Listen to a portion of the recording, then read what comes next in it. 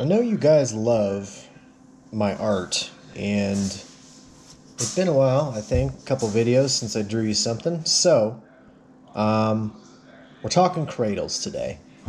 And so, what is a cradle? Well, let's move to Exhibit A. So, here's the front of a car, and again, doing the best I can with my art here. Here's the tires, cross member. Here's your motor. Here, this little guy up here is your distributor, and then this guy back here, that's your firewall. Okay. So as a car is taking hits, front, side, back, whatever, all this stuff is going to want to kind of mash together. And that can put a lot of stress on your standard motor mounts. These little guys right here. Cause the bolts to break, cause the mounts could break. You know, if you've ever watched a derby and you see the motor kind of hopping up and down in the engine bay every time the driver pushes down on the throttle, that's because he's got a broken motor mount or more than one broken motor mount. Some derbies even let you chain your motor down in case that happens. The other thing that can happen is as you're hitting with the front end of the car, here's kind of a side view. As you're hitting with the front end of the car, this is the distributor here. Here's your firewall. This will get pushed back. This distributor will get pushed back into the firewall, and if that distributor cap gets busted, your plug wires get snarled up, or anything can happen once this distributor hits the firewall, you're out. Your motor is not running anymore without a distributor. So how do we solve these problems, right? Broken motor mounts, broken distributor. We solve it with a cradle and a distributor protector, okay? So here is what I drew.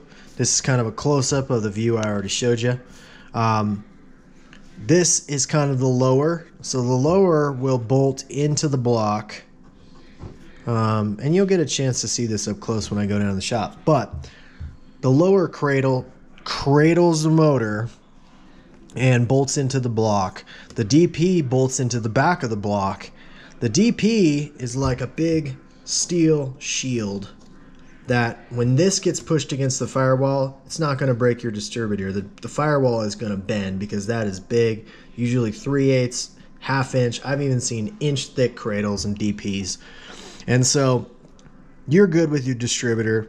That can be tied into your lower, and all of it basically cradles the motor. It you know, what else do we put in a cradle? We put a baby in a cradle, right?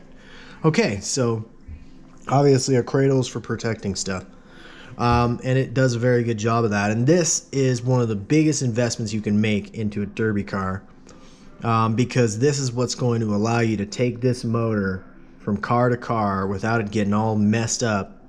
And so that is what an engine cradle is. It's a lower engine cradle. They make versions to protect your pulleys. This is a distributor protector. You don't necessarily need a distributor protector if you're running Ford or Mopar engines because the distributor's up front. That carries its own challenges with it. But if you're running Chevys, then you're going to need a distributor protector. I guarantee it. Now, there is another part, and it's called a halo bar. And it's a bar that comes out and down into the block. Okay, that, and it usually has a piece here, that will protect your carburetor, and you can also mount different accessories to it that you might need. But basically, you got 3 parts to a standard cradle. You got your lower, you got your distributor protector, and your halo bar. Okay, so we're going to be working on my cradle here in a minute. So I'll show you what one looks like up close and personal, and then you guys can let me know what you think about my art. The motor, we will not be using this motor for this season. This was last season's motor. The new motor is almost back from the builder. And so we need to get ready for the arrival of the new motor. And the way we're going to do that is we've got to get this cradle, halo, distributor protector, all this engine armor needs to come off this old, off the old motor, and we're going to clean it up and get it ready to go on the new motor when it arrives. So, just talking about the motors for a second, I run small block Chevys in my cars. Hasn't always been that way, but I've been running them now all through last season. I'm very happy with them. This small block Chevy is a 307. Very mild build on this motor. Nothing too fancy with it, mild cam. It's not bored over or anything like that. But I think it's got a head gasket issue. One of the stacks last season started blowing white smoke out of it. Still ran like a champ through the whole season, but it's going to get relegated to a backup motor, and then eventually it'll get torn down and probably get rebuilt itself or sold or something along those lines. But we're not worried about that right now because we got a fresh new motor coming from a builder friend of mine. What we need to do is we need to get all of this stuff off here, and that's just exactly what we're going to do. And we're going to clean it up and repaint it. So, oops. First thing, we're going to use that, once I get the top off and the DP, we'll use the cherry picker to lift the motor so that we can get the bottom off, this bottom cradle off. And then once we have all the pieces off, we'll grind them a little bit, clean them up. I'm going to do a little bit of welding. I'm going to weld a piece here that's going to be a catch for the spring that runs to the throttle on the carburetor.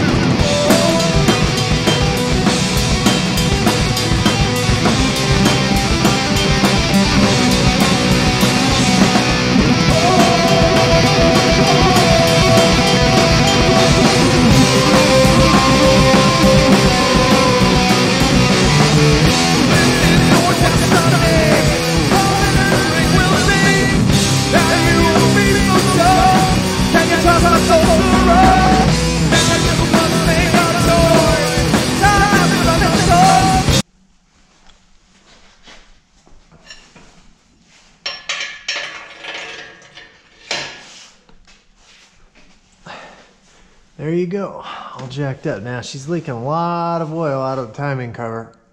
So, I don't know, I used some black RTV on it, but I don't know. Well, another problem for another day.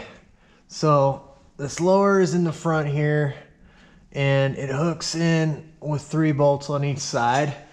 And we'll knock those out and see if this thing just wants to drop into our lap here, which it should.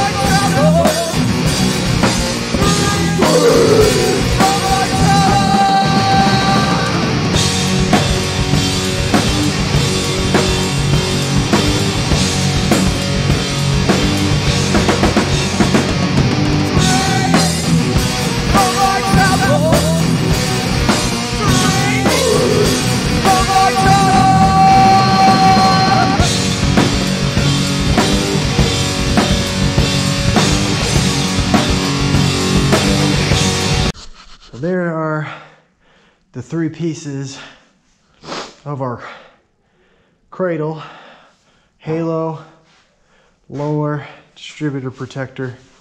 They make much bigger ones that can go completely around the motor, up and over, all sorts of stuff. What I'm gonna do next is I'm gonna get the grinder out. I'm gonna clean up some of this oil and stuff, some of this brake cleaner, get these all cleaned up, get them all grinded up and ready for painting, repainting. So we'll go ahead and do that.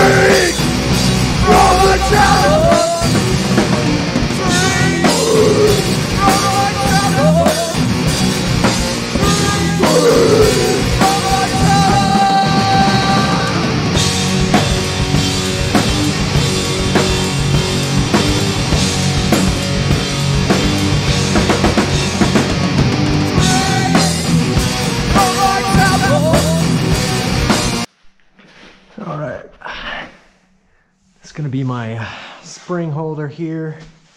This little spring is, well, I got a heavier duty one. It's going to go there, and then this is going to attach down here to the throttle, and that's going to give me a nice firm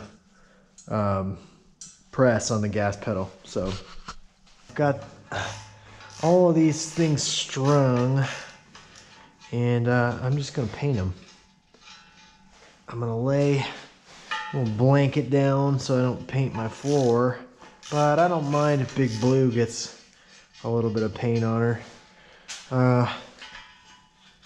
And then these can just kind of dry for a while. And I don't know, it's pretty cold, so they're probably not gonna dry until a full day tomorrow when this garage warms up a little bit. But if you're gonna have a cool new motor, you know, wrap it in something cool, right? Old and busted, new hotness on the way.